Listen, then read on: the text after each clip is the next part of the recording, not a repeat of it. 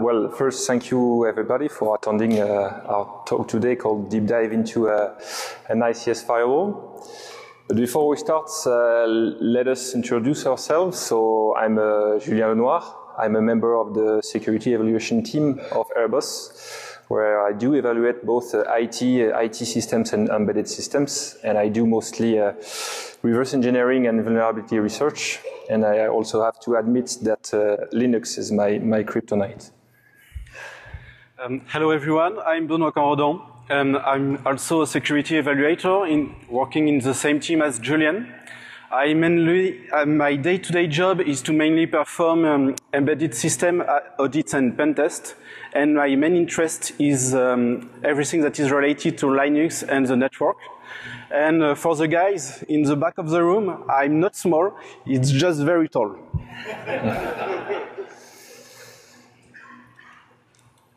Okay, so Benoit and I are not really ICS specialists, but rather evaluation specialists. So today the purpose of this talk is to share with you the results we have along with the methodology we used. So this presentation will be about the evaluation of a firewall which is dedicated to protect industrial systems, and it's called the Tofinoxenon. It's manufactured by Belden. So all the vulnerabilities you will see today were responsibly disclosed to the vendor, who has issued a firmware in November 2017 to fix the vulnerabilities. And 3 of those vulnerabilities were assigned CVEs, and we'll detail them later in this presentation. So today's presentation outline will be the following. So first we'll describe the threats and constraints of the ICS environments. Then we'll present the Tofinoxenon, the firewall we have evaluated. Then the evaluation objectives we had, the guidelines we followed, and also the methodology we followed. Then the preliminary work we had to achieve to get to the internals of the equipment to conduct the evaluation in the proper conditions. Then the evaluation results, and finally we'll conclude.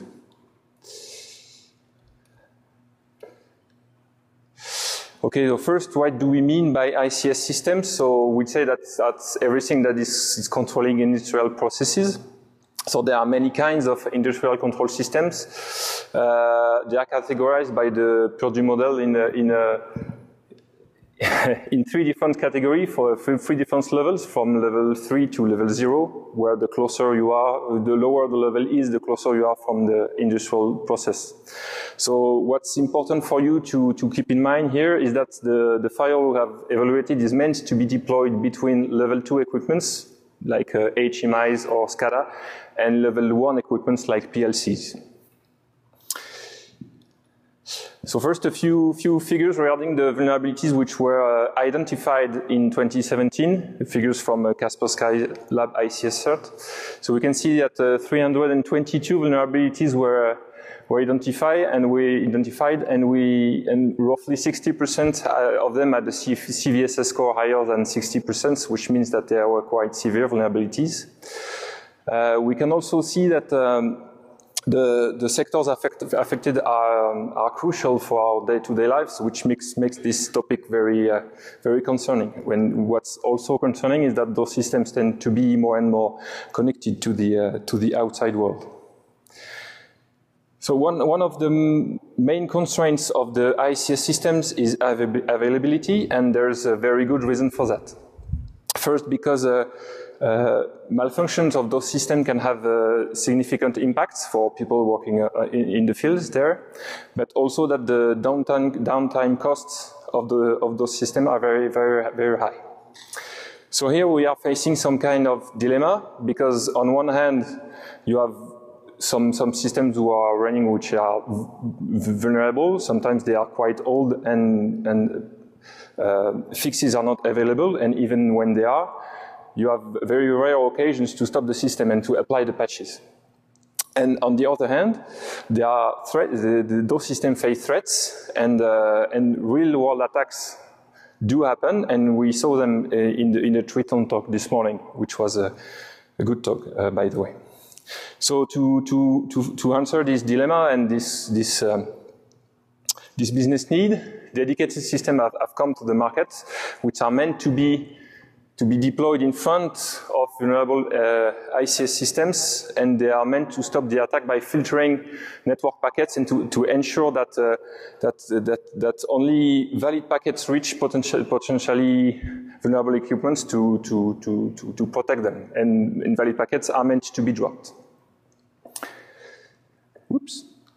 So our objective, we had two objectives here. The first one is kind of obvious. We wanted to answer the question: how effective are this equipment to protect the ICS systems? And the other one is there any vulnerability inside the firewall itself that may be introduced in the network by deploying it?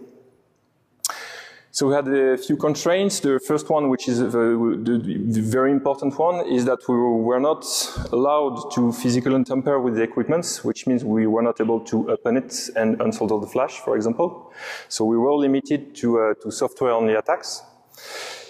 And we had, I would not say limited, but we have a few inputs, which were firmware updates available from the vendor website, the user guides, and of course the appliance itself to play with it.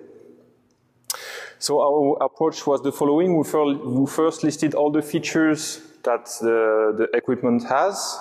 Then we took in consideration the French Network and Information Security Agency security profiles for this kind of ICS firewalls, and we'll detail them later. And finally, with these profiles, we kept all the most relevant and the most relevant features, and we had the list of those which had to be evaluated, and then we evaluated them the offensive way. Okay, so now we are going to present the Tofino Xenon system from a final user point of view. So it is a firewall, so it has to be located in front of your ICS, of your network of ICS. It will physically segregate the open world that is represented by the control network, where the attack comes from, and the secure zone that is containing your ICS systems. But from a logical point of view, it is fully transparent and has not even an IP address, meaning that if you buy a Tofino Xenon system, you do not have to change your network configuration, you do not have to change your network addressing. It has been designed to be fully plug and play and to have the least possible impact on your existing system. Now the filtering is done at two different levels. A first classic one, which is based on network parameters like protocol, port, destination, source, and a more ICS-oriented one, where the Tofino system will deeply inspect the content of the application layer of the ICS packets, and according to the content, it will allow or not the packets to go through the firewall. There are three different protocols that are handled by the Tofino appliance: the Modbus TCP protocol, the Ethernet IP, and the OPC Classic. As Julien said previously, a very important thing in ICS environment is the availability. And for that, Tofino developed two different modes for the appliance. The first one is a test mode, where packets that should have been dropped are only logged and not really dropped.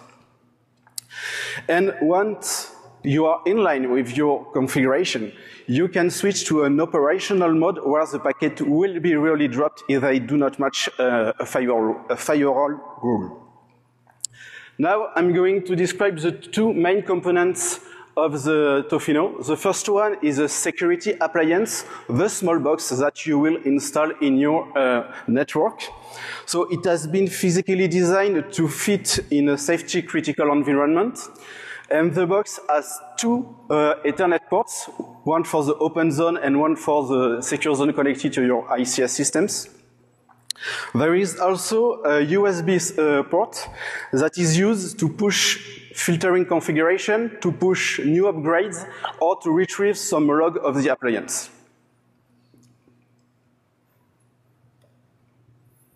Now, there is also the configurator, which is the software part. It's the only official way to configure one or more appliances.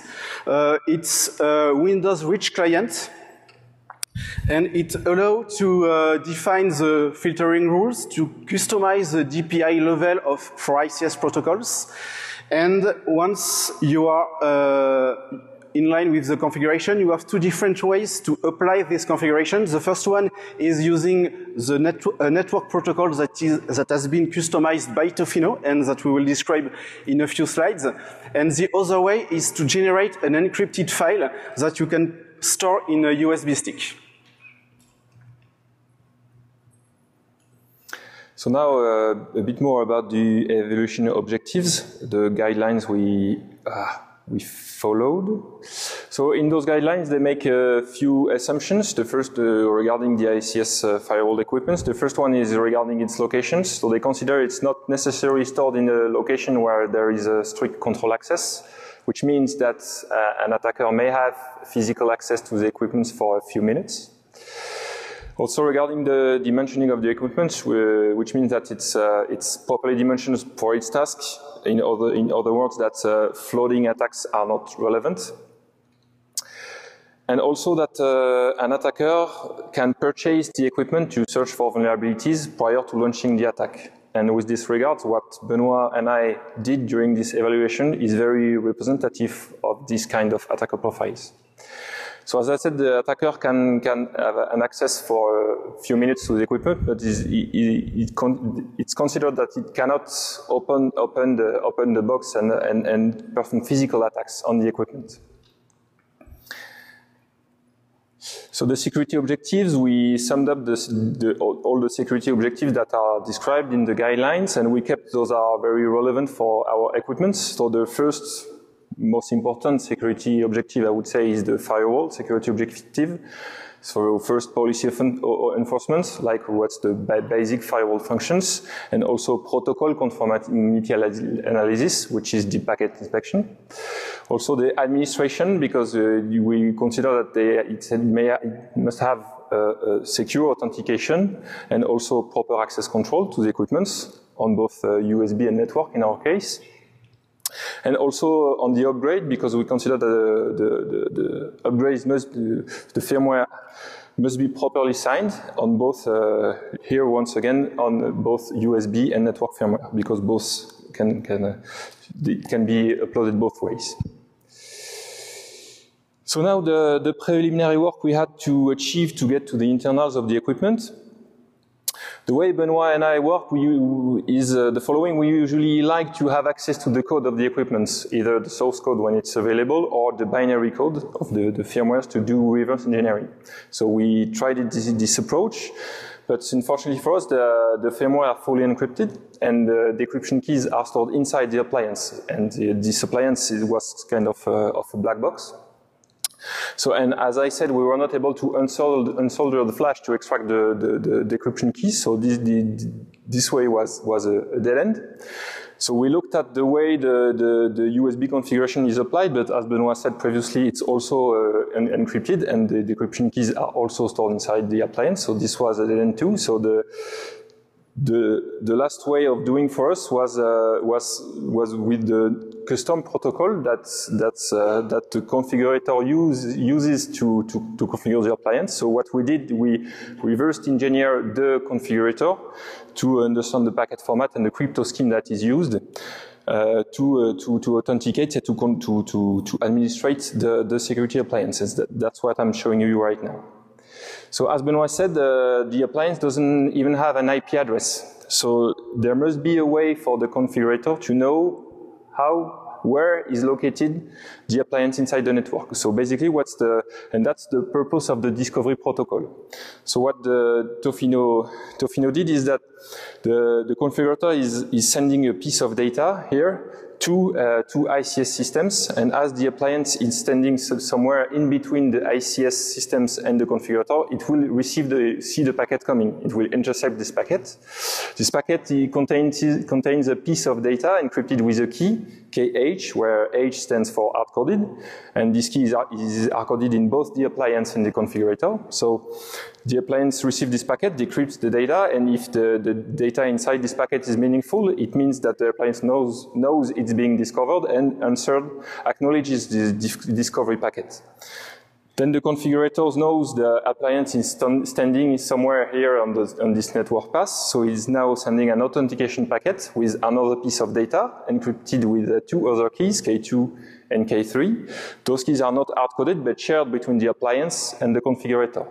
So when the appliance receives this packet and manages to decrypt the packets, it knows it's sharing K2 and K3 with the configurator. This way it authenticates the configurator, and so it opens an SSH port for the configurator to connect to it. So what we did basically, first we reverse engineered the protocol to understand that, and we also implemented our own version of the client in Python. We extracted the default keys, K2, K3, and also the SSH key to implement our own client in Python, and we are able to open and to connect to the appliance with over SSH. So we got a root shell because on the appliance everything is running as root. It's unfortunately it's still quite common on the embedded systems. So this was a major step forward for us because from now on the appliance was not anymore a black box. So we understood that it was a Linux operating system running on top of a PowerPC architecture, and we had access to the whole file system content, the internal configuration, the API table rules, and we were also able to do live debugging to understand how the appliance works. So now we are moving to the evaluation part where we've evaluated all the features and to see if the security objectives are met or not. Okay, so now when you first install a Tofino appliance on your network, you can use any configurator in order to connect and configure it, because by default, every appliance are sharing the same default keys. So the first thing that you will want to do is to restrict this access to your configurator and not the other ones. This phase is called the association phase. It consists in generating new keys on the configurator and send them to the appliance. Once this association phase is done, you are the only configurator that is able to connect to the appliance, because the knowledge of K2 and K3 is mandatory in order to do the authentication part of the protocol. However, your appliance can still be discovered by other configurator because the discovery part is using the KH key, which is not changed during the association phase. So we have audited the code that is doing this custom protocol, and we didn't find any vulnerability. So for us, it means that the network authentication objective of the Tofino is met. Now, what about the Tofino upgrade mechanism? It can be done using 2 different ways. The first is to use the configurator and the network protocol. It is well designed and well implemented. And the other one is using a USB stick. A USB update is in fact a zip archive containing 2 different files. The first is an update script, and the second one is a data file containing a Linux kernel and a file system. Both files are encrypted using the AES algorithm, and the key used for encryption is shared among every appliance. But at the very beginning, we didn't know this key, so we were not able to decrypt the firmware. But once we get the shell access on the appliance, we were able to extract this key and then to decrypt the firmware. But the major issue here is that only the update script is signed and the data file is not signed, meaning that if you modify the data file, the Tofino system has no way to know that an unauthorized modification has been applied. So, when you first plug your USB stick in order to upgrade the Tofino, it decrypts and checks the signature of the scripts, and if it is correct, it executes the script. The script then decrypts the data file and writes the Linux kernel and the file system into the Tofino flash memory. So an attacker can connect to the Tofino website, retrieve a valid firmware, decrypt the data file because it has access to the keys that is shared among every appliance, change the content, for example, to backdoor the Linux kernel, to change some binaries in the file system or whatever, re-encrypt the file, and then store it in the USB key and plug it into the Tofino. The Tofino won't have any way to know that this firmware has been modified. So, if you are an attacker and if you have a physical access to the appliance, it's game over. If you are able to plug a USB stick into the appliance, it's game over. The impact of the appliance is a full compromise. And so, our security objective about the firmware signature is not met because the data file is not signed. So this bug was reported to the vendor, and a CVE has been assigned, and it was patched in the latest firmware. Now we are going to describe the firewall internals of the Tofino appliance. So because the underlying operating system is Linux, without any surprise, the filtering is done using NetFilter. NetFilter will do the filtering using network parameters, but it is also responsible for forwarding packets, for forwarding ICS packets to 3 userland modules, one for each protocol that is handled by the Tofino appliance. Those modules have the responsibility to pass, analyze, and according to some rules that we will describe later, to say if the packet is allowed or not to go through the firewall. Okay, so now I'm going to describe a quite tricky bug that we will use in our final attack. But first, I need to detail what is happening when an administrator wants to enforce the DPI filtering while there is already established ICS communications. Let's take an example. You are an administrator. You have installed a Tofino appliance on your network. It is in test mode. You are in line with this configuration. The logs are saying that everything is okay, so you want to switch to operational mode to really drop bad packets. But at the same time, in your company, you have an HMI that is communicating with a PLC. When the PLC will send its response, and when the administrator will push the button in order to really filter the packets, the PLC response may be dropped because it is not yet related to a tracked connection. And in an ICS environment, availability is crucial and it must not happen. So, to avoid this problem, Tofino developed a workaround that allows for 30 seconds when a configuration has just been applied, they allow every ICS response. And for that, they implement a custom kernel module, a custom NetFilter module that is adding a kind of time to live parameters to firewall rules. And those rules that we have called timed rules, when they are applied, a timer is started. And they match packet only if the timer have not expired. So if we come back to our case, when the PLC will send its response, the packet will be allowed, not because it is related to a tracked connection, but because it is in the 30-second time frame. It's a compromise between availability and security. But because it's a compromise, it means that for an attacker, it's a window opportunity for 30 seconds to bypass the firewall, to bypass the classic firewall. So the impact is high because you have 30 seconds just after applying a configuration to bypass the classic filtering, but the impact is quite low because it only happens when there is a new configuration.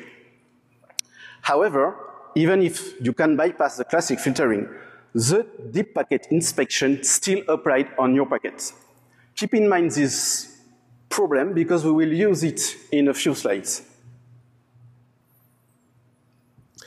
Okay, so Benoit showed you the path of the network packet through IP table rules to DPI modules for filtering. So now we will talk about what those DPI modules are doing, because that's the real added value of those equipments and that's the core of their technology. So they are doing deep packet inspection at two levels. The first one is at packet format. So basically what they are doing is that they are ensuring that the packets we are meant to go through the firewall respect the specifications and they are well formed. If they are not, they will be dropped to avoid any parsing error on ICS equipments and triggering any vulnerability. That's the first level. The second level is content filtering.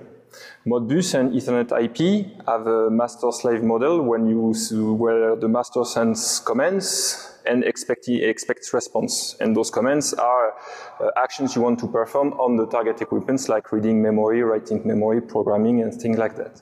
So the firewall has the ability to restrict the set of commands that are allowed inside the packet, even though the packet format is correct. So now I will show two examples of this filtering. So the first one is the packet format filtering. Is an example, an extract from the Modbus specification, and that's just an example.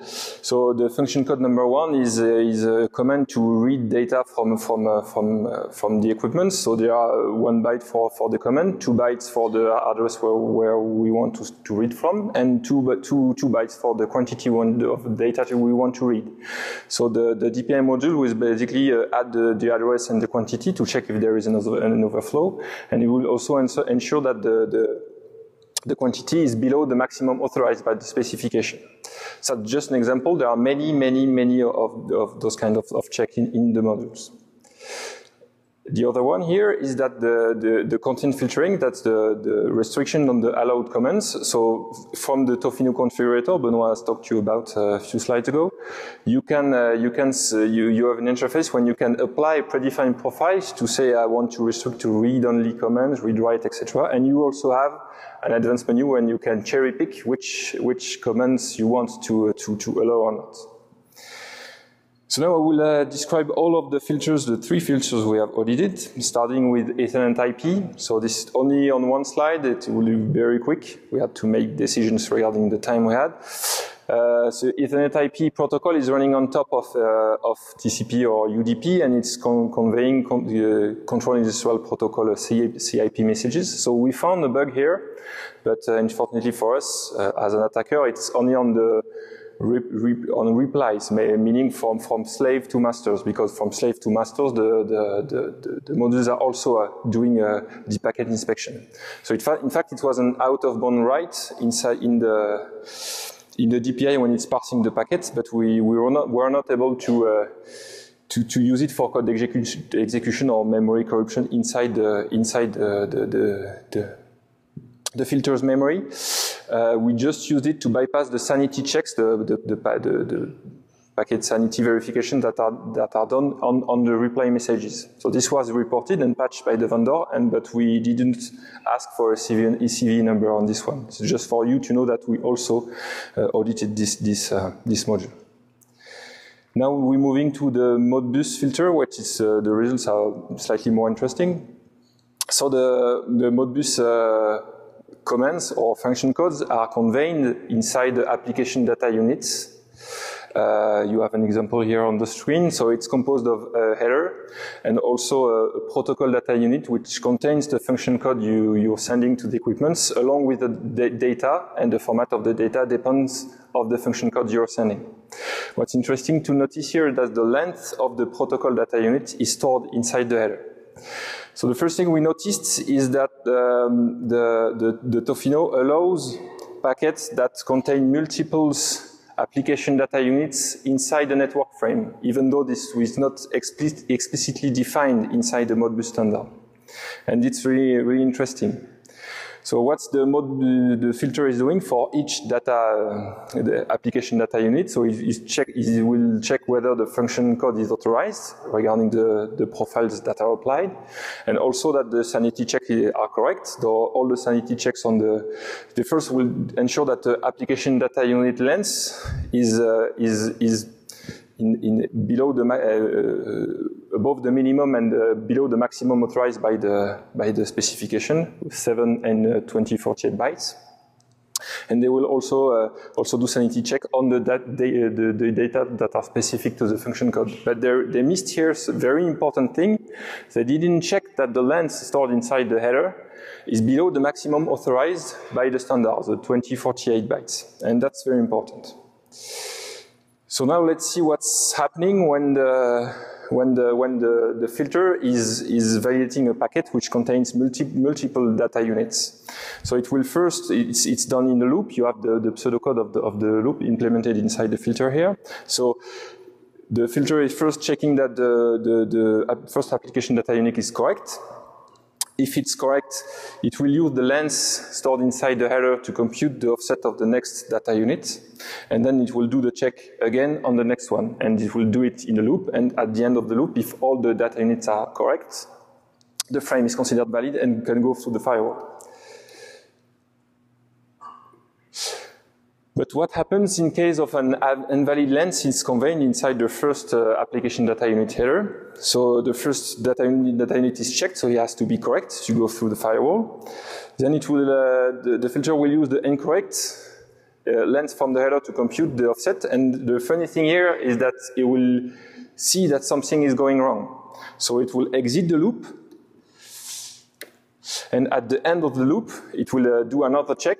And here is there is a logical issue because even if the size is incorrect, it returns frame valid instead of frame invalid, which means that we'll stop the verification and we allow the frame to go through the firewall. And that's a major issue, but still we have to have the first application data unit that is correct. And for that, we in our test we chose the function code number 7 here because it's a only 1 byte PDU and it's in all predefined predefined list of allowed comments. So and as we can see on this packet here, if the first data unit is correct, with the packet containing arbitrary data can go through the firewall. So that's as I said, a major issue because it's kind of a universal bypass of the Modbus filter because this way we send the packet which contains an invalid length and also arbitrary data across the firewall, and it can have an important impact of the ICS system. And it's exactly the kind of thing the firewall is meant to protect us against. So the security objective of the Modbus filters regarding conformity analysis objective is not met. And this bug was assigned the CVE and was reported to the vendor. Okay, now we are going to describe the OPC classic filter, which is filtering OPC protocol. This protocol is based on Microsoft COM-DECOM technology and has the specificity to use multiple TCP connection using dynamic ports. If you have a look on the diagram below, so when the client opens a TCP connection on the static port 135, after a while the server will ask the client to use a new TCP connection. And this new TCP connection will be done on a port that is inside the application layer of the packet. So when the client receives this packet, it opens this new connection. But of course, this new TCP connection has to be allowed by the firewall, and you can't guess the dynamic TCP port, so it is the responsibility of the OPC filtering to pass this kind of packet and to dynamically add this rule to allow the new TCP connection. It's exactly what is done on FTP with the FTP data connection. But there is a bug. When the OPC filter is passing the packet, it is not checking the state machine, meaning that if you are the client, you send a request and you can send a response to your request. The OPC filtering is not checking if the response is coming from the PLC. So you can send the request and the response. And the consequence will be that a new filtering rule will be added, allowing a connection from the PLC to the attacker, which is not the most interesting for an attacker. So the impact is quite low, but what is important is that you can, as an attacker, dynamically add a rule whenever you want, and it will have some very interesting impacts in the following slides. Another vulnerability that we have found on the OPC filter is the way that the filter is handling small packets. OPC header is composed of 19 bytes, and if the filter received a packet smaller than 19 bytes, it considers this packet as invalid because too small. But there is a logical flaw, as you can see on the right side of the slide, in the pseudocode. The return value is set to 1, and the parsing is done only if the size is greater than 19. And if it is not the case, the packet is not parsed, but the return value is not changed. You are never going to the else branch. So this invalid packet will be allowed to go through the firewall. And unfortunately, OPC protocol is on top of TCP, meaning that you can use TCP fragmentation. You can take a big bad packet, split it in very small packets, send every small packet to your target. The OPC filtering will allow all these small packets to go through. And when the target will receive all these small packets, it will reassemble everything to get the big bad packet. So using TCP fragmentation, you are able to fully bypass the deep packet inspection of OPC protocol. And so the OPC protocol conformity is not met because of this flaw. Now we have seen many low impact or low potentiality bugs. We will try to put it together in order to get a higher impact on the firewall. But first, I will just do a brief summary of findings that we will combine. The first one is the time rule vulnerabilities that allow you to bypass the classic filtering for 30 seconds, but only when a configuration is applied. The other one is the capability for an attacker to dynamically add a firewall rule. And the last one is the one that I've just described, is the capability to bypass OPC deep packet inspection by using TCP fragmentation. In addition to this bug, the Tofino developer were not aware of a very specific netfilter behavior. When you add a rule in netfilter, this rule is added to a set of existing rules. Meaning that if you add a rule, every rule will be applied again, including timed rule. And when a timed rule is applied, the timer is reset. So the potentiality of the time rule vulnerability was low, but in fact, because of this very specific netfilter behavior, it happens if every time you add a rule. So whenever the attacker wants. But there is still the deep packet inspection that is done on this packet, but you can bypass it using TCP fragmentation. So in this slide, I will describe the different steps in order to run a complete attack for bypassing the filtering of the Tofino firewall. We use a Linux target with an open telnet service. This telnet service was not allowed by the firewall. The only thing that was allowed between the attacker and the target was the OPC protocol. So you first have to open an OPC connection on a static port 135, then send a request and a response to your target telling the target that you want to use a new TCP connection on a new dynamic port. When the OPC filtering will pass this packet, it will add the rule, and the consequence will be that every rules will be applied again, including time rules, so the timer will be reset. So you have a 30 seconds opportunity to bypass the classic filtering and to open a TCP connection on your telnet service using a source port matching the OPC service, just to be interpreted as an ICS response. And finally, send fragmented data to use the telnet service. In conclusion, if OPC filter is enabled between two devices, the whole filtering, the whole Tofino filtering can be bypassed. This was patched in the latest firmware version, and a CV has been assigned to this bug. Okay, so we've been through all the security objectives of the equipment, so it's now time for us to conclude regarding this evaluation. So what we can say that before trusting any security products, we have to perform a deep evaluation of the product, and following a known and recognized referential or guidelines is a very good idea. For example, Benoit and I were not ICS specialists, but following this INSSI guidelines helped us a lot. What we can say regarding the Tofino case, so there are good points. They use open source and reliable components. Their design is quite modular, which means that when you have a vulnerability inside a DPI filter, you can patch it quite easily without costly modification to your software architecture.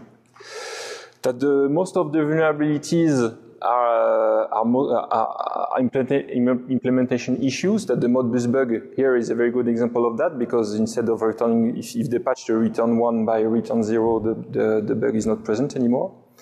And what's also very interesting is that the very good reaction of the vendor regarding responsible disclosure, because we had a very constructive dialogue with them. They were very responsive. They did not try to minor the impact of the bugs, and they were very, very, very, very good.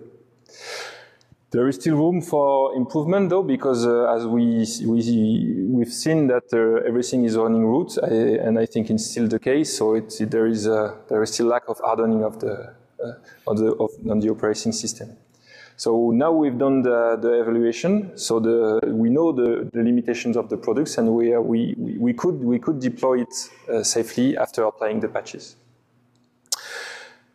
But if we take another step back and think about what could be the takeaways of this presentation, so the first one is that architecture, safe design, risk analysis, and those things are crucial, because without those, you will never end up having a secure product. But still, you do have to check the implementation, because minor bugs can bring your security down, and that's things that Benoit and I see every day in our internal evaluations. And the good way for checking this implementation is doing a deep evaluation of the products, which means we have to spend time on it, because that's the only way for evaluators like us to find the tricky bug. And I'm thinking about the time rule vulnerability and the custom kernel module. This one was really tricky. And finally, I have to say that the most interesting attacks usually come from the combination of multiple bugs that, if they are taken separately, they would seem to have a very low impact, but when you put all them together and you chain them, you end up having a very significant impact and very interesting attacks. And the OPC filter bugs Benoit I've presented you is very, very good example of that. So now that's the end of this presentation. We want to thank our colleagues at Airbus for their support. We want also to thank the vendor, because they were very positive about us speaking here at Black Hat, and we know it's not always the case. And of course, thank you very much for listening to this presentation, and we sincerely hope that you enjoyed it. Thank you very much.